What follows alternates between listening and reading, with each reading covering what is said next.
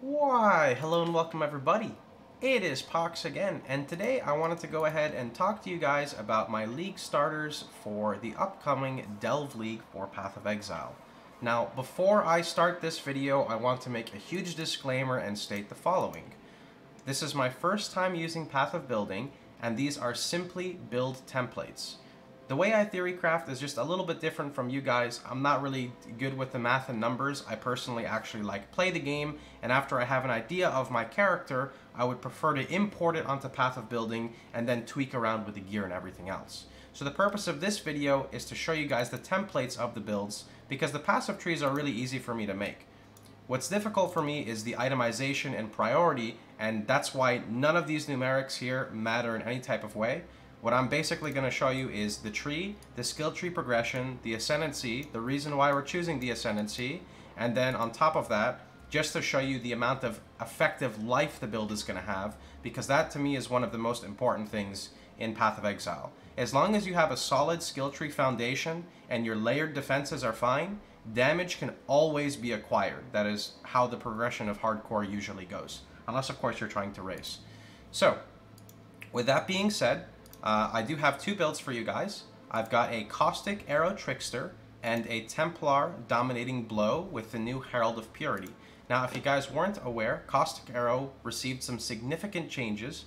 Part of them was a 2.5 damage multiplier increase to the Cloud's damage over time, meaning that doing a damage over time Caustic Arrow build, specifically scaling the Cloud, not poison, not initial hit, it cannot shotgun, but that's what I'm trying to do. If you guys don't know, I've played Death's Oath to level 98, I've played Blight to level 100, and I've played Righteous Fire to level 100, and I really like damage over time. There's something really satisfying about it. So let's jump into the Caustic Arrow Trickster and why I'm playing a Trickster instead of, for example, a Pathfinder. So, first off, there's absolutely nothing wrong with Pathfinder. You could literally play this build going from a champion. I would say champion is probably better for bossing if that's what your goal is, simply because you take reduced damage for taunting. You're always going to taunt. You have the 20% damage multiplier, or sorry, enemies you taunt take 20% increased damage, which should work for the new Herald of Agony, which creates the Toxic Crawler guy, and you would get Fortify. The problem with Champion, and the reason why I'm not going to play it, is number one, I don't want to bottleneck myself behind an Uber Lab. I want to really enjoy the game. I don't want to go super try-hard like I usually do. Or, well, I guess I haven't in the past couple leagues, but you know what I mean, right? I want my build to feel good by the time I get to maps. And with Champion, unfortunately, you're either losing your big damage reduction source or your big damage increase source from Uber Lab. So, the other option with Pathfinder, and the reason why we're not playing Pathfinder, is, in my opinion, Pathfinder is much better for scaling either hybrid with damage over time and initial hit, or just scaling poison. As you can see by some of the nodes here, Chaos skills have 50% increased area of effect. When you kill a poisoned enemy during any flask effect, nearby enemies are poisoned, aka that's essentially poison proliferation. You also have Max or Toxist, which gives you 10% of your physical as extra chaos. This would not help us. 10% of physical converted to chaos would not help us. 10% more chaos damage would help us. The Virulence, I haven't really decided if we're going to be running it yet. That is something that I need to play around with and figure out, like, if we can effectively gain stacks without making the build feel clunky, you know? If the single target is good enough as it is, then we probably won't need to use it. If we do need to use it, that'll be addressed in a future video, and I will be more than happy to explain how to set it up. So by going Trickster, here's the benefits that we gain. So number one, we get Patient Reaper. Patient Reaper gives 50% increased damage over time. It also gives 2% maximum life on kill, which is really good, because the purpose of maximum life on kill is, think of it like this. If you were to, say, get frozen or get stunned, and your damage over time is still on the floor, which it will be, it will kill the targets and heal you, even though you're in a situation where you are unable to move. This is something that's kind of looked over, and people don't realize how often it does actually help you when you're mapping. For bossing, it's not really going to help you very much. Next up, we get Prolonged Pain, which gives us skill effect duration, which is not bad considering the Caustic Arrow skill gem has been reduced to a 2-second duration cloud. So this just helps you with that. You don't really need much duration, it's really just quality of life. You also take reduced damage over time, which is nice because we are going to be playing a life-based build. So mitigating any type of damage over time is great, you know, poison. And then we get increased poison duration, which I don't think does anything for us. And then we just get a flat multiplier to our damage over time. Now, you also do gain Swift Killer. Swift Killer is really strong because it gives us Frenzy Charge generation without needing to run Blood Rage. We also get +1 max Frenzy and +1 max Power, and the increased damage per Frenzy Charge will work for damage over time because it's increased damage.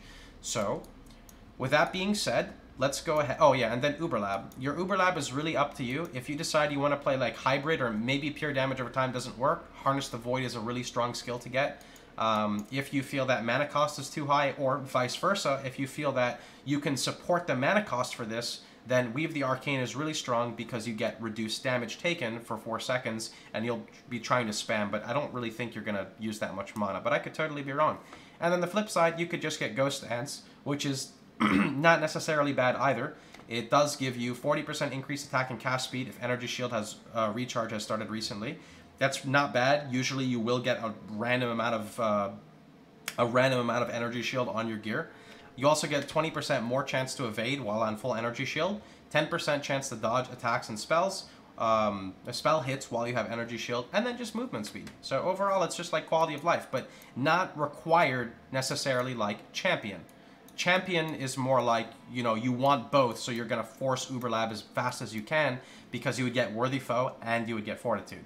And the last option is you could just simply take 2 baby nodes for quality of life. You could take, you know, 10% damage over time and attack speed, and for example, evasion, blah, blah, blah, blah, blah. Also, one other thing with Champion is you would get free Unstoppable Hero, which would give you 1,000 evasion, which is pretty nice to scale.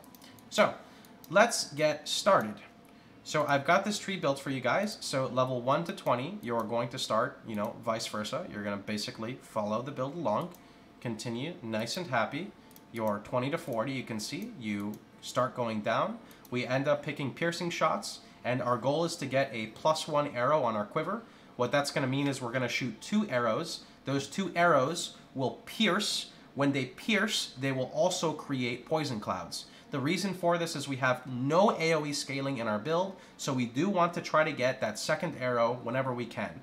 I have some ideas for it. There's a recipe you can use to make, I don't know if it's called Hiri's Ire, which is a low-level unique quiver. I don't know if you can vol it for +1 arrow if there's an item level requirement, but in general, that's something to think about, and I'll explain more later. This is just a template, remember. We're also going to grab these Fatal Toxin nodes.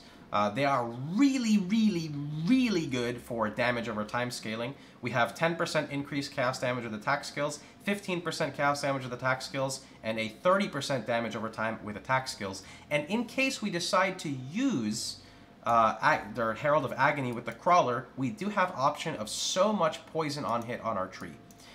Moving down, we're going to grab Acrobatics. I would recommend moving away from Phase Acrobatics until about maps, but it's really up to you. Coming down, I've also decided to skip Jewels until you feel they're necessary to put them in.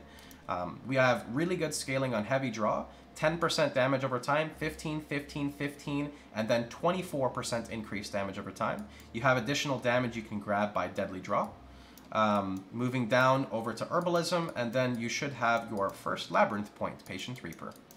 Next up, I'm going to go ahead and hit the next one, 41 to 60. You can see this unlocks over here. Via you get Finesse, we're going to grab the Evasion and Life, we're going to grab Heart of the Oak, Ballistic Mastery, remember projectile damage scaling should or will now work for the cloud damage over time, and then Aspect of the Eagle. Now one thing that's going to be cool is this build is actually going to have pretty good movement speed, and I'll show you where.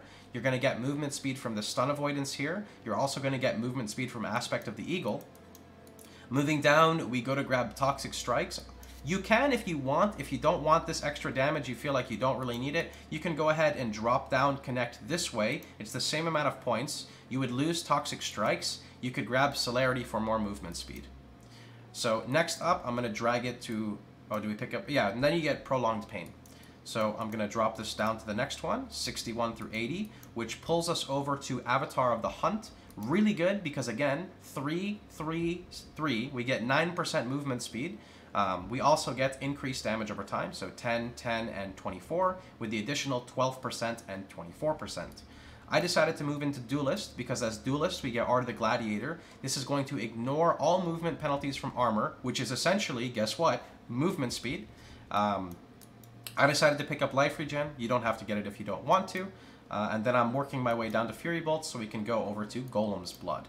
So let's go ahead, 81 to 100. From here, we are now picking up Golem's Blood. We also decided to go ahead and move through over to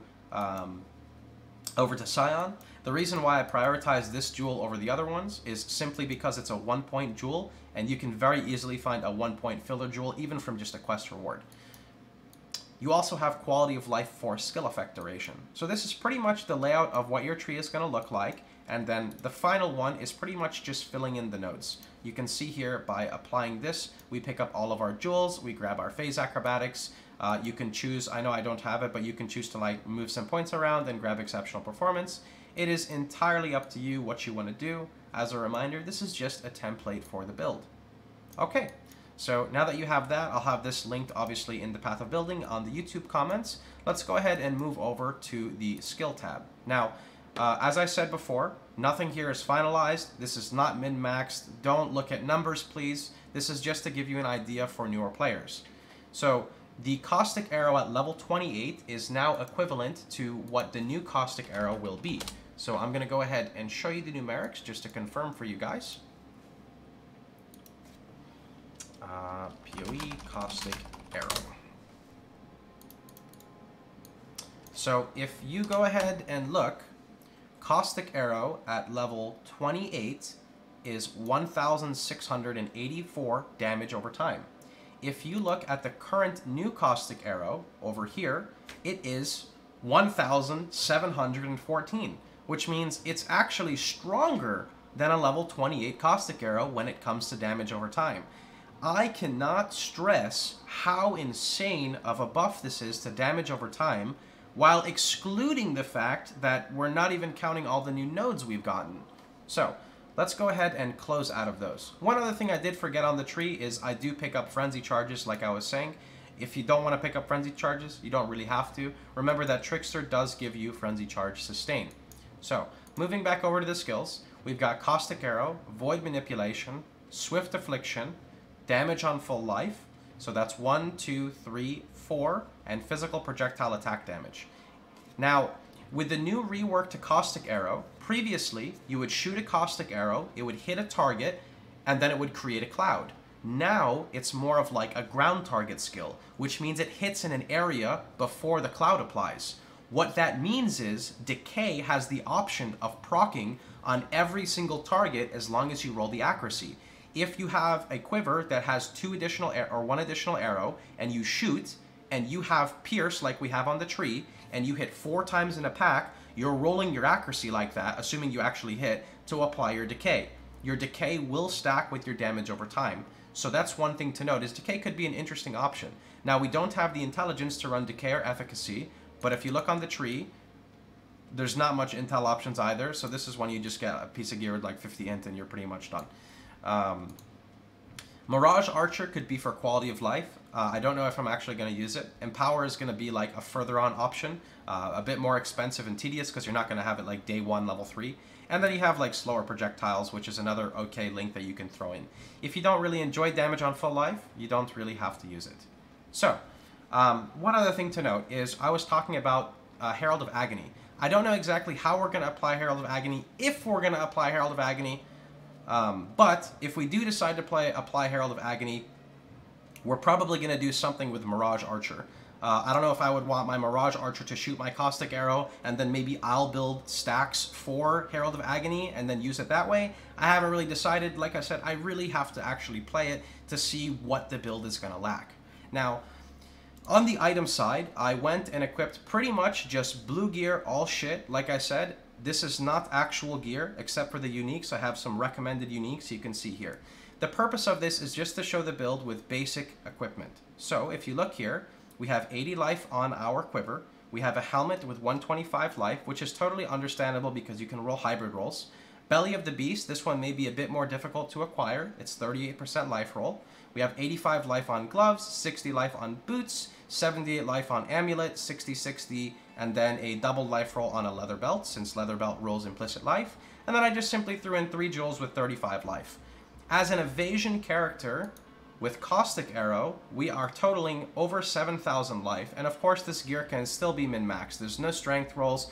You know, if you remove the belly, you'll be 6,500. If you do incursions with Alva, you can get a mini belly of the beast. So expect to be over 7,000 life with decent evasion, with phase acrobatics, dodge, and everything else. Now, I recommended some uniques that you can find here. Now, some of these uniques you may not ever find. I just threw in a couple of them. In Presence, for the obvious, it gives you life. We're playing a chaos build, or a life-based build. Chaos Res gives you free despair, and you get Maddening Presence along with damage over time. Cyclopean Coil is a really interesting belt. Gives you good life. It also gives you the cannot be frozen if Dex is higher than Int, so you're automatically freeze immune. That saves you a flask. Cannot be ignited if Strength is higher than Dex. That doesn't matter. Cannot be shocked if Intelligence is higher than Strength. You can actually just use a jewel, convert your Dex to Int, or however else you want to do it, to simply get your Intelligence higher than your Strength, which would allow you to use Decay and Efficacy, and at the same time would give you immunity to shock. So Cyclopean Coil is a really good belt. Darkness Enthroned, another really common one. You get 2 Abyssal Sockets, whatever you'd like. Cerebrum's Malefice is okay, gives you decent chaos damage and life. Carcass, another okay piece. Life, Res, AoE, area damage. Lore Weave, another common option, gives you the plus to max res. Feminist Weave, this is something I highly recommend if you can acquire it.